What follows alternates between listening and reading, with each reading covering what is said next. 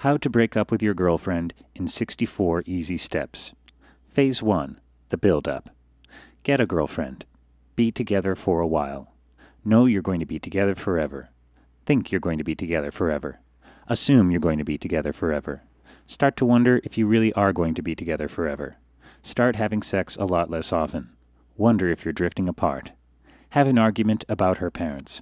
Have an argument about your parents. Have no idea who she's speaking to on the phone. Notice that other girls have been looking you over. Start complaining to your friends a lot. Have an argument about your job. Have an argument about your clothes. Have an argument about Valentine's Day. Have an argument about a frying pan. Break up. Phase 2. The second childhood. Feeling of relief. Feeling of anticipation. Feeling of adventure. Feeling of light stomach. Start going to a lot of parties. Rediscover all the music you like. Start dating people casually. Have a one-night stand with a girl you met on the bus. Start making plans for your new future. Receive a drunk dial from ex-girlfriend while on the way home from a party. Meet at her place for a drink. Have sex. Phase 3. The back together. Talk about how much you've grown. Talk about how much you've missed each other. Talk about how much better things are now than before. Spend at least one major holiday looking at the stars on the roof of your apartment building.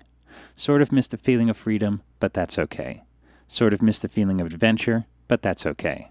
Sort of miss the music you were listening to, but that's okay. Start not having sex as often again, and that's not quite so okay. Have a small argument about a movie. Have a medium argument about money.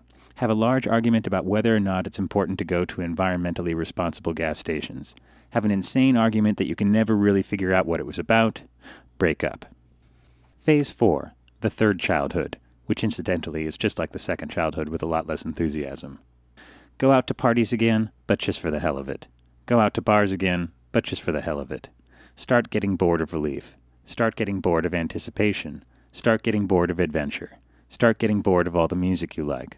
Call ex-girlfriend with a question that you don't really need to know the answer to, but phrase it in a way that'll subtly indicate how much fun you're having. Decide it's time to find a new girlfriend. Notice that all the girls that had been looking you over have now stopped looking you over. Start looking at a lot of porn.